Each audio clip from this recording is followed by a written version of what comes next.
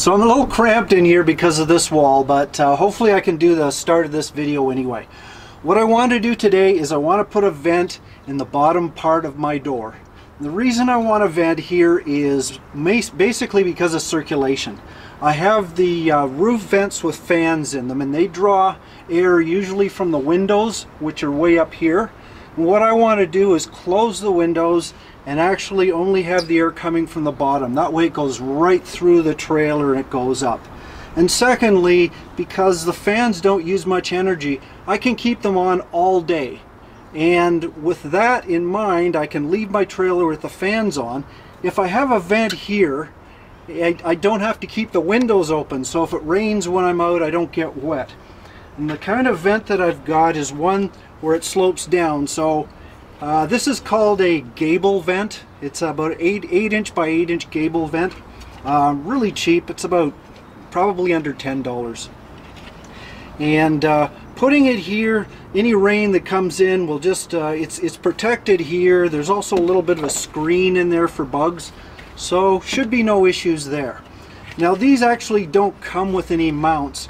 What it is, I made this. And this is 1 inch angled aluminum.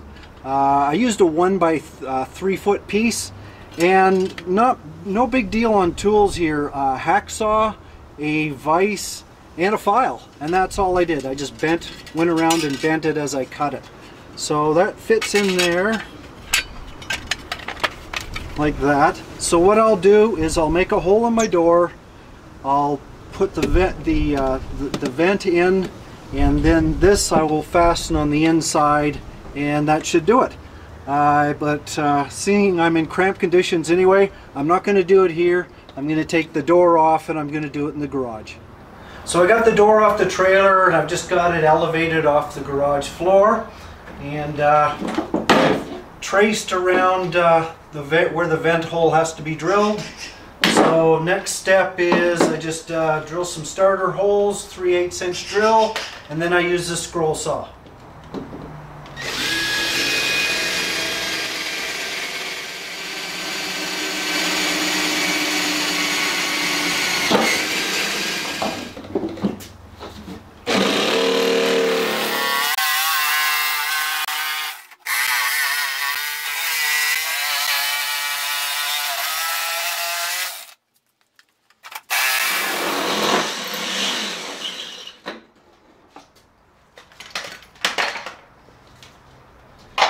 There we go. Well, for those that are worried about the security about having a plastic vent on their door, reality check. There's only styrofoam in between the inside and the outside, a little bit of cladding, a little bit of wood. Somebody wants to get into your trailer, they're going to get into your trailer.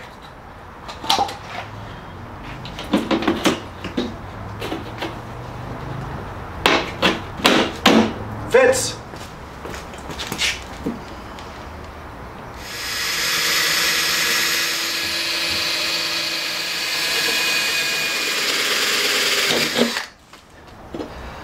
So along with drilling 4 holes that I'll rivet the vent in place, I'm not going to put that in yet because I'm going to glue it. I also drilled 4 holes in the back plate. And those I have to line up before I can cement the vent in place, so I'll do that now.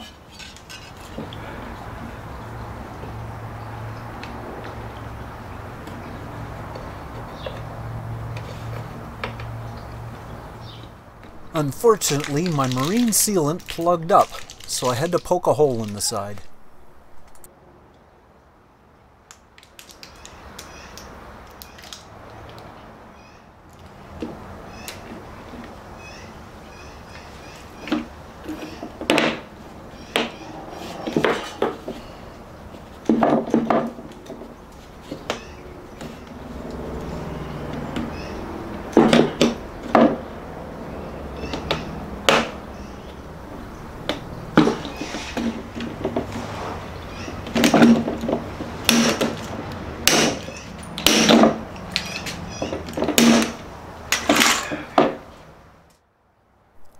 The sealant didn't spread out as much as I thought, so I went around the edges with a little bit more.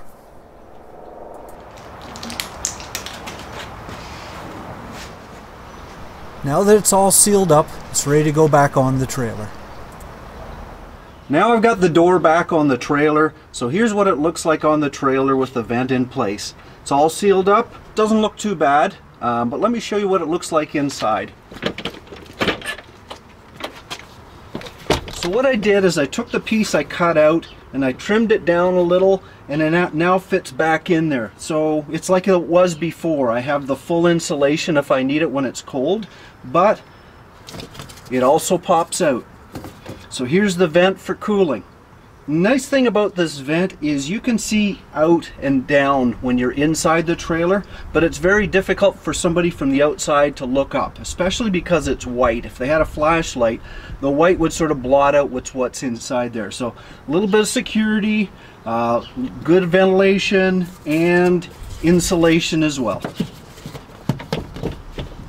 So adding a vent to your door is pretty basic. Most people can do it if they have the right tools. But when it gets to the axle, that's a little bit different. And I draw the line here. I am not going to show you step by step how to replace an axle. The alignment and the installation of an axle on a trailer is critical. And your safety of you and the trailer depends on it. Get the professionals to do it if you can't do it yourself. So all I'm going to do in this video is just give you a few observations so you can decide whether you need your axle replaced or not. Enjoy! So here's a shot of my trailer with the old axle in place. As you can see, it rides a little low and there's not much clearance between the wheel and the fender. When I took the wheel off, it confirmed that I couldn't adjust this angle, that it was fixed in place. I also found the rusty old tag in the middle of the axle, which confirmed that it had a 2,000 pound limit. Getting underneath gave me a better picture of what my trailer was really riding on. Okay, so here's the axle on the passenger side, and as you can see, it's a little rusty. The bearings actually are not that bad. I was actually only going to repack the bearings, but they seem pretty good. I had been lubing it as I traveled, but there's a few things of concern. One is the angle of the axle. It's in the negative direction. In other words, it's sloped up that way. According to the manufacturer, it's actually supposed to be sloped down this way, about 22 degrees. So I'm assuming that the rubber packing that actually gives the suspension is it's old. It's probably shrunk a little bit. So in any case, I'm going to bring it down to 22 degrees. I'm going to get an axle that actually adjusts to any degree. That way I can get it exactly where I want. But a few troubling things here. Looking a little closer, there's one feature that really bothered me. You can see back here, that's the one, there's one bolt in the front that's holding it in place, but if you go to the back, there's nothing. There's evidence of a bolt, but my axle is being held on by one bolt on each side, which is not very good. I wouldn't have been able to see that because the wheel was on at the time, but now I know. And another concern is if you look really closely, there you go. You'll see there's a crack on the edge here. Now, that might be bad, but it's even worse because without those two bolts holding this piece in place, that's only going to get worse. I think once I get the bolt in there and it's rather tight, that should at least reduce the concern for that. That's not a main support, that's just a side piece, so I'm going to monitor it. You can see there's also a little bit of cracking in there. But it's certainly something to look out for if you're inspecting your axle or underneath your trailer. So those are my main concerns. I've got an axle on order. It should be ready tomorrow and I'll go pick it up. Here's the two axles side by side. As you can see, the new 3,500 pound axle is far more robust than the original.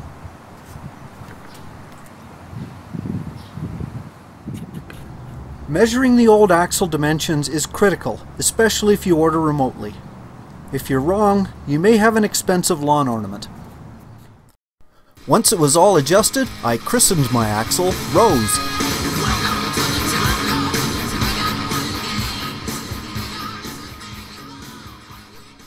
In changing the axle, I actually gained 3 inches of clearance height, which was really good for off-roading. But remember that missing step I mentioned in one of my repair videos? Fortunately, when I picked up my axle, I found a used step that fit perfectly with my A-liner. So now I can get into my trailer.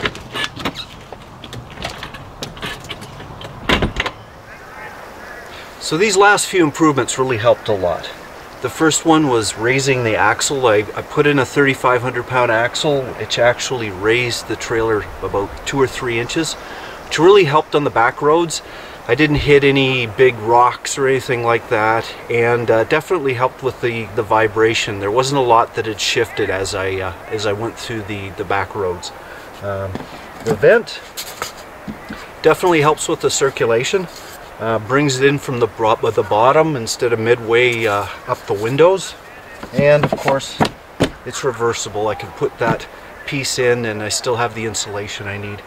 But because I'm a little higher now, I totally needed that new step, and